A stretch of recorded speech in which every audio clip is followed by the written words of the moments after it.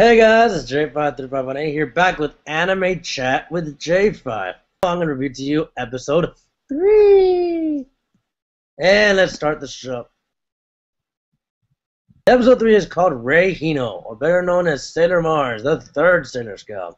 Queen Beryl, as we all know the main enemy, decides to call Jedi to having of his failures before Nephite and Zoisite, the two Dark Kings, decide to take his place and taking charge along with him to finally capture and destroy the Sailor Scouts by looking for the legendary silver crystal moon, the power of the Moon Palace, encased inside of it.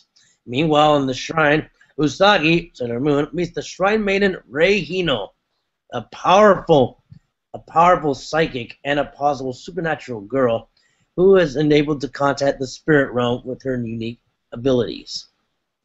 They realize that when apparently me, as her name is, the girl, disappeared and somehow connects to a rumor about an evil spiritual bus known as the Demon 6 o'clock bus.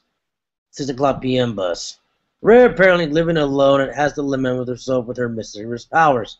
And during a spiritual ceremony, she sees a vision of Usagi captured by Jedi and taken on the demon bus. Apparently, it's the reverse around. Later on, you see that Jedi captures Rei and a bunch of Japanese boys and kids. I love this episode. It's beautiful. The music is beautifully orchestrated. The animation for the 3D transformation still looks good. Rei as a character is a strong, compassionate one out of the group. She is the one with the spiritual telekinetic powers, which is interesting since, since Sailor Moon has their beauty. You have Ami with her intelligence and her beauty, obviously. And you have this one with her very fiery personality. Get it? Because she's too hot to trot. Jedi is a villain. He's evil, yeah, but, he's going to fail besides Zoisite and Nephite, who are the better, superior Dark Kings of the Dark World, of the Negaverse, or the Dark World, as they call it. Originally, it was called the Negaverse, but it's called the Dark World. I wonder if Marvel got to them changing to Dark World. See what I mean? But, okay, you all know the joke. Dark World, evil, light, good. Alright. Transformation for Rei is, again, just like Sailor Moon, is stunning. We get this big silhouette of her celestial figure. I'm not making it Saint Nick, goddammit. I'm just going to say it the way I saw it. A beautiful embers of fire encoding her passion and rage as being encompass her transformation. And how does she beat the bad guy? With the little spiritual flame tag that gets him off. Yeah.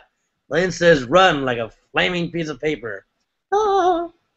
This is an IRS report, but then that means you're screwed anyway. The music was beautiful. Very represented, very rock metal. You know me, I'm all about the metal. Rock on. We got to see Queen Beryl and all her evilness. Evil. Yeah, seeing them doing the usual action kick butt is always good to see in this. We still get their personalities very nice. At first, when Usagi saw her, I just thought, when she glared at her on the school bus, and yes, this happens in the series, in this episode. When they first meet her, they see her dressed in usual clothes, as always. Usagi gets this really weird, happy yet perverted look at her, which I thought, oh God, censors, get the blinders for the kids. I'm just kidding.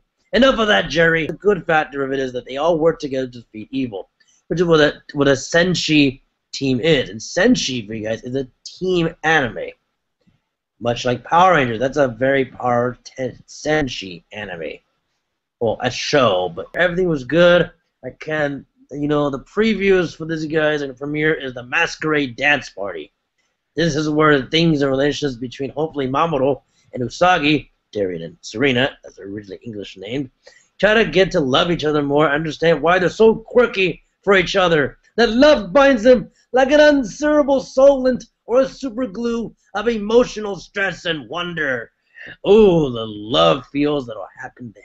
What do I give episode 3? I give Sailor Mars Act 3 a 5 out of 5. Another great home run. Let's just see how the series goes and how far we get to the story of the manga. J5 signing off. Bye-bye.